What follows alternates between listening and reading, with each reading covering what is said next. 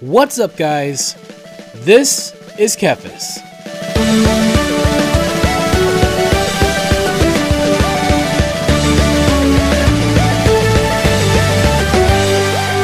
Today I'm going to show you some macros that I've created with GNOME Sequencer Enhanced, an extremely powerful add-on that allows you to create robust macros that can perform most, if not all, of your rotation with a single button.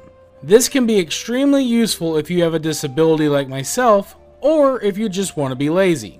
Bear in mind that these macros can be extremely helpful, but they also have their limits, so they're made primarily for those who are playing the game at a more casual level. But feel free to use them as you see fit.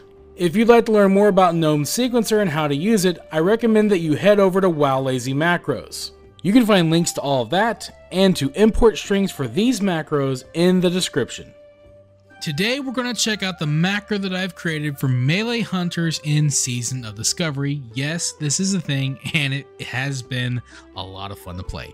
So before we actually take a look at the macro, there are a few things that I would like to go over first. First thing I want to check out are the runes that I'm currently using. I'm using an add-on to show the runes that I don't have, because I don't have them all. I'm not at max level. I'm still leveling every class up, trying to get them up as much as I can so I can get guides out as quickly as possible, help as many people out as I can, and it's taking a while, so I feel like I'm at a good enough point where I can make a fairly decent macro that'll work even better once I do hit max level. So I feel like I know everything I need to know, but I don't have all the runes I want. Obviously, Master Marksman isn't ideal for melee hunters by any means, but it's all I have for now. Eventually, I'm going to be getting a Heart of the Lion. That's going to be even better, and that's what I'm going to run with. So that's where we're going, but for now, Master Marksman. So it is what it is. With legs, really, you only have one option here. If you're melee hunter, it's the most important ability in the melee hunter rotation, and that is Flanking Strike. This is really useful, though. It's just what you want to go with. It's going to just be core to the rotation of, of the class. So that's what we're going to go with there. Got it pretty early, though, so I was able to start trying out melee hunter pretty quickly, which was pretty cool. Now, here's the thing, okay? Carve is the obvious melee choice, and I think that in a group environment when you're fighting multiple enemies, it can be really good. Okay, so Carve might be the way to go when you're doing dungeons, and you're fighting multiple enemies. But for me, since I do a lot of open world stuff, I'm actually still using the Beast Mastery rune, and that's fine. I mean, even for melee hunter, it's not a big deal. Carve isn't that strong right now, I don't feel, but Beast Mastery is pretty incredible, and it's just going to make your beast do even more damage, your pet, and you're going to be using your pet anyways, so it's not entirely useless to go with Beast Mastery if you have it. And in fact, as you can see here with my build, I'm still rocking a Beast Mastery build, and I'm going to go through my thought process here. Now, please keep in mind, you guys, I am no authority on class builds for classic WoW, especially in Season of Discovery.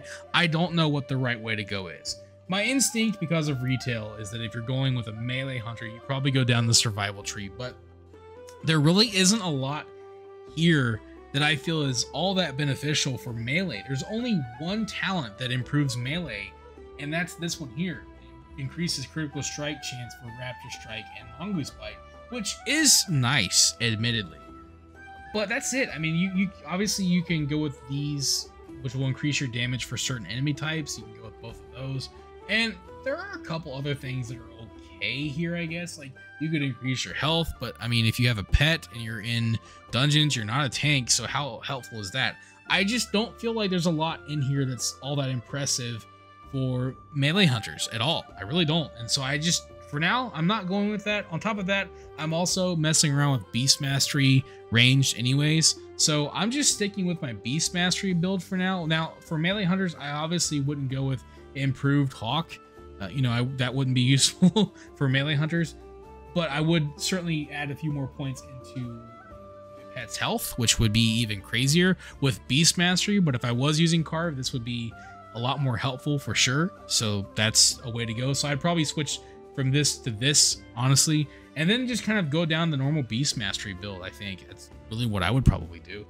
Just increase pet armor, revive pet, pet damage. Your pet's gonna be there, so you kind of just be a Beast Mastery a melee Beastmaster hunter, I guess is kind of the idea that I'm going with right now. Now, I did think about this improved aspect of the monkey. This would increase your dodge, increases the dodge of your, increases dodge bonus, right? So that's what that would do. Okay, sorry, I had to read that for a second. And I guess that could be useful. Now, I suppose to do that, because like if you dodge more, then you're going to be able to use Mongoose Bite more, is what I'm thinking. But then you probably want to turn off Growl and just tank and have your pet not tank. And I don't know if that's worth it, honestly. I just, so I don't even know if that would be worth it. I just feel like it's easier and better to just buff your pet as you would if you were a Beast Mastery hunter and play melee, because it's fun to hit things with a big sword next to your pet, I guess. So it's fun to do, and it's not that bad, honestly. So that's the build I'm going with. Again, I'm no authority here, you guys, so don't, take what I'm doing with a grain of salt. It's not going to impact the macro either way. Do what feels right to you. I'm sure there are plenty of guides out there that are good at min-maxing. Obviously, we're here making macros, so we're not too preoccupied with min-maxing, honestly. But this is what I'm going with. I wanted to kind of explain that and maybe get some thoughts from you guys. If you have a build that you think works better, let me know about it in the comments below. But like I said, I'm just making the macro. It doesn't matter all that much, but I like to show my builds because people like to see them. With all that being said, let's go ahead and finally take a look at the macro itself by typing /GSE. This macro is called Kef Hunter Me, which is short for melee. And this is an all-in-one macro for melee hunters. So we're going to right click that and let's go ahead and take a look at the actual macro itself. So this is an incredibly straightforward macro because you only have a few abilities that you're going to be using. This is a straight up sequence macro. It's going to be cycling through the macro and just going through your main abilities, which are Flanking Strike, Carve, and of course Mongoose Bite. That's pretty much what the macro is going to be cycling through mainly. And so, yeah, Flanking Strike's obviously important, and then Carve, if you have that rune, it's going to use that. If not, don't worry about it. It'll just get past it.